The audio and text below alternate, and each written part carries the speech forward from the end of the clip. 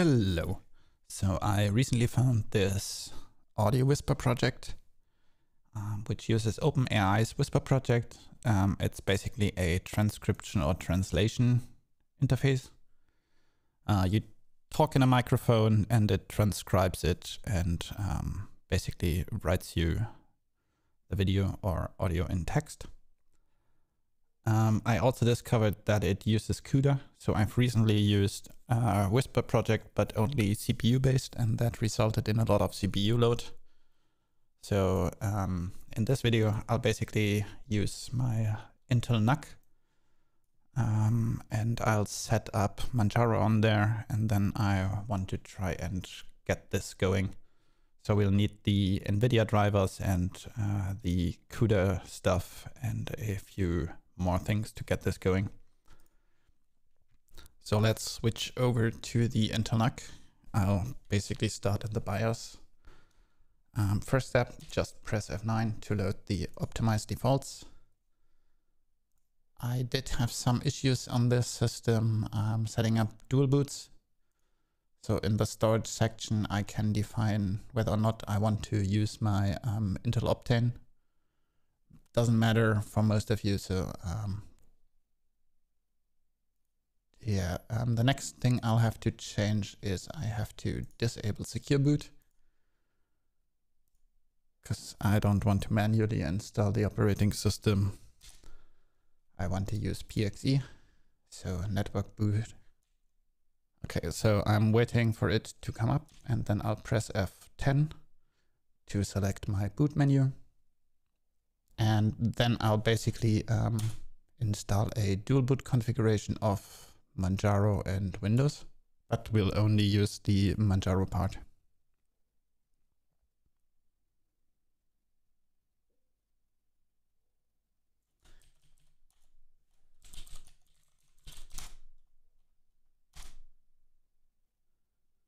Okay, so this is now basically launching a minimal Linux, and then it's transferring the operating system to the hard drive. So I'll speed this up and be right back.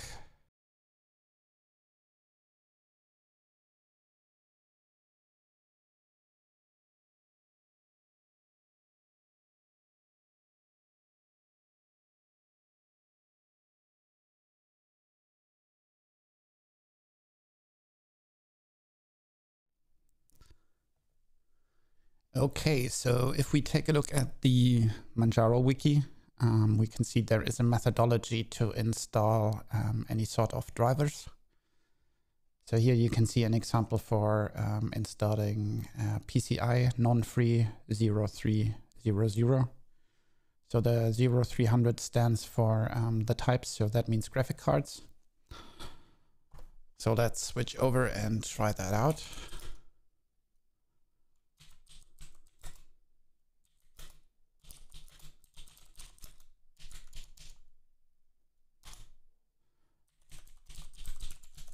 So this command will then make Manjaro look up what graphic cards are in the system by querying the PCI bus.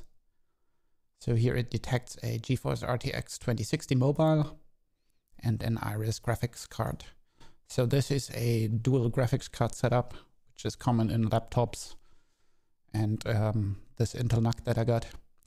And then it will install the appropriate drivers and the Nvidia utils. It also installs Nvidia Prime, which to my understanding is it works in a way where you use the Intel graphics card, but if you have any GPU intensive tasks, you can basically transfer these over to the Nvidia card. If I just let this run through, it's going to then reboot and basically never start up the graphical user interface. We can fix that by adding a simple argument into the grep command line arguments. So this file is basically used whenever your system generates a new grep record, and the grep record is basically what starts up the operating system itself. So we are going in there, and here we have this grep command line default.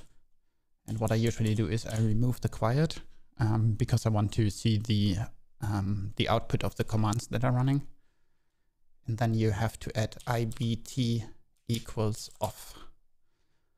To my understanding, that turns something off in the Intel section, and that way the Nvidia graphic cards is going to work with the proprietary Nvidia graphics card drivers that we are in the process of installing. So I let the install finish over here first, and then after that's done, I am going to run the sudo update grep command. And that will then look through the disks, see what operating systems we have installed, and create a combined file. And also add in the arguments that we defined in this file.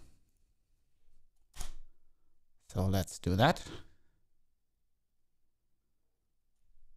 And this also detects that I got a Windows and my Manjaro, and it basically wrote a updated grub interface. So once we rebooted, we could run the Nvidia SMI to verify that the drivers are working. If we just run it now, we won't get any messages because we have to reboot for it to load. So let's do that.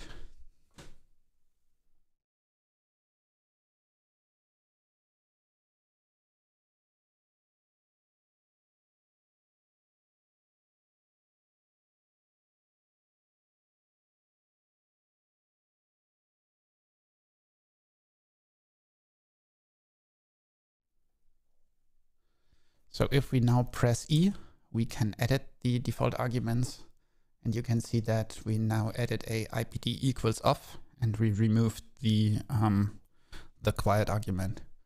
So now I press F10, and that will boot this configuration. So you can also just not press E and just let it boot up. So afterwards I log in. And now we can run the Nvidia SMI to verify that our drivers have been installed successfully. So we're right now running pretty much on the latest on version 5.25, and it also tells me that CUDA version 12 is installed. To my understanding, some other tools require different versions, so what I usually also do is I use pacman to install just CUDA and CUDNN.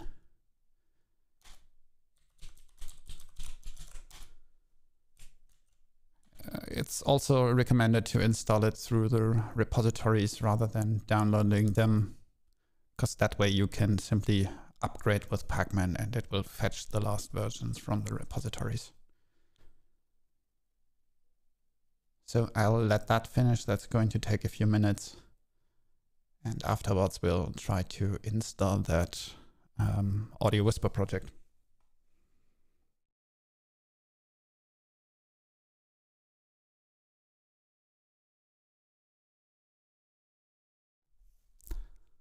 Okay, so the installation has succeeded.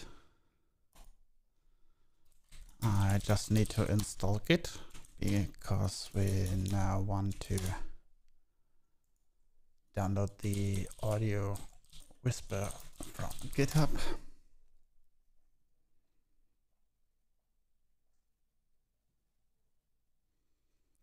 What is it? github.com/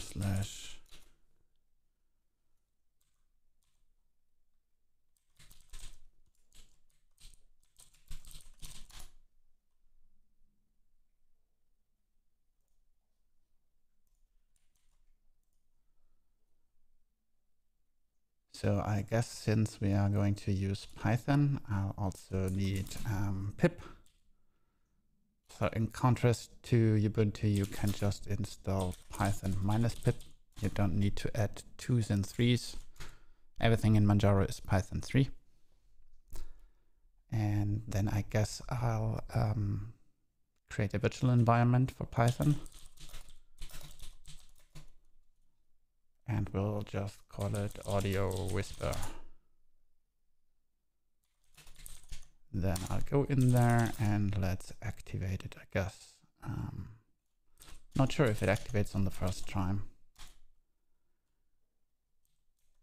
Okay, so to those who don't know, to my understanding, which environments, if I now install any packages using pip, they will be installed inside this folder and not globally onto the computer.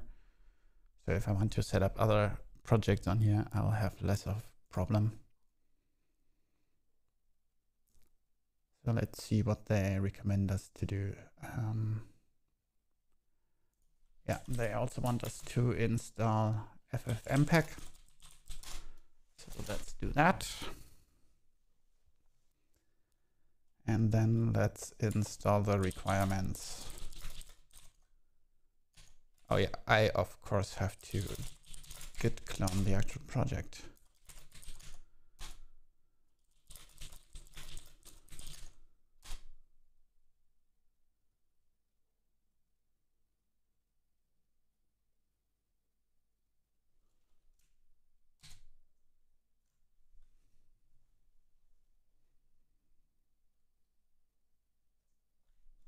Yeah, probably better like this.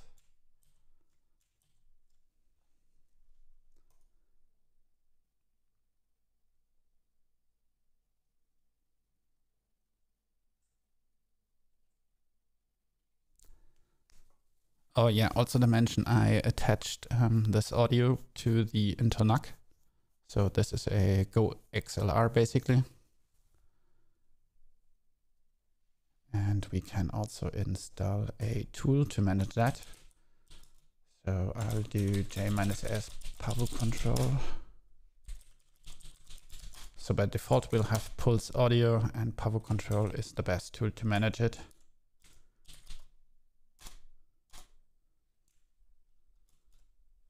So as you can see, the Go XLR adds a bunch of audio interfaces to the computer. Those are our inputs. So I'm basically talking through the Go XLR chat mic.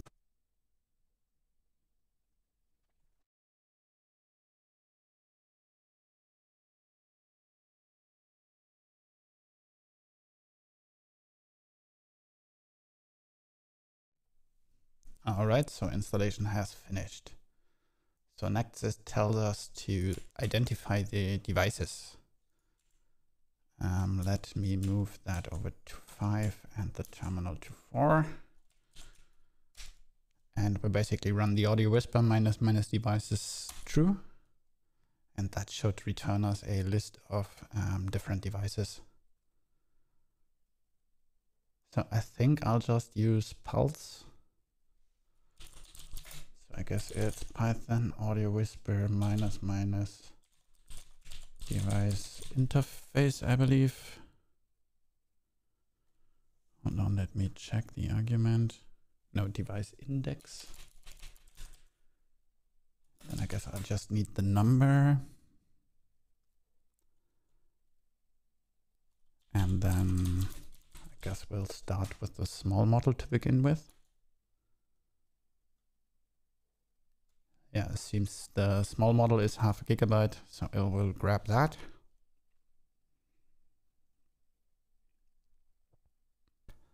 Okay, so the interface has started.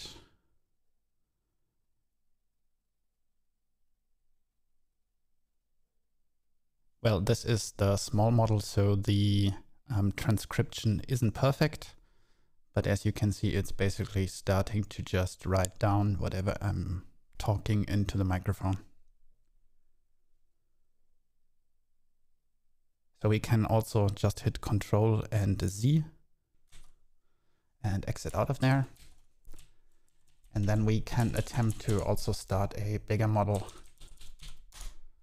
So for me, it works up to the medium model. As you can see, this has around 15 gigs of RAM. And then I don't have a swap file at the moment. And to my understanding, this uses PyTorch, and PyTorch itself reserves, I guess on this system, 5.5 gigs of RAM. And the rest is basically used up once it starts loading that into the memory. And if I use the large model, I get a out of memory crash, but the medium model seems to work. Just takes a little bit longer to download and install.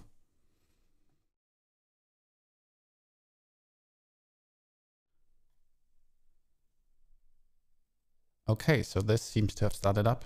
I just said it before, but I didn't press the audio button.